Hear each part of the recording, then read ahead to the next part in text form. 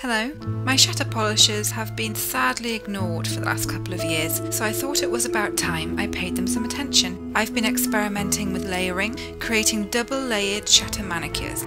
It's super easy. You'll need 2 Crackle or Shatter polishes, most brands will work, and a regular polish. Of course, you should start with a base coat and then apply your regular polish. Thin coats are best as they'll dry much more quickly. Wait till they're touch dry, then apply your first layer of Crackle horizontally.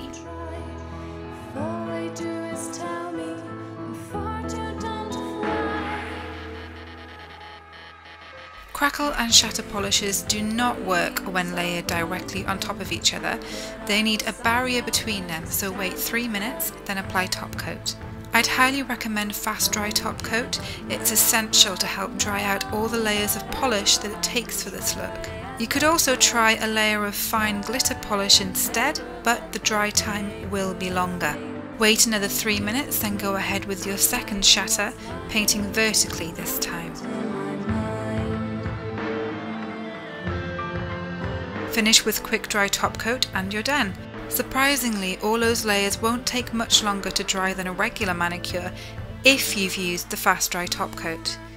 You can try the design with bolder, contrasting colours. Here I'm using a purple base with pink and then black Crackle.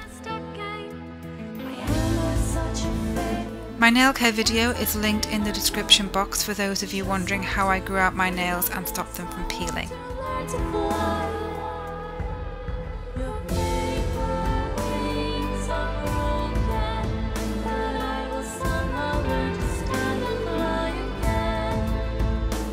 For a more fractured, broken effect, try applying both Shatter layers vertically.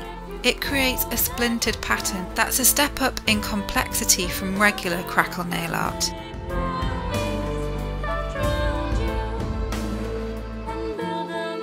Shatters and Crackles tend to get thick in the neck of the bottle as you apply them, so I like to give the bottle a really good shake every 3 nails or so to restore the consistency.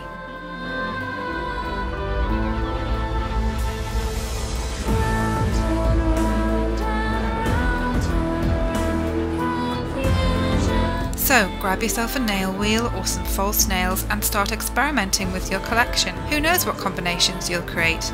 Share your photos with me on Twitter @ArcadiaNailArt. Bye!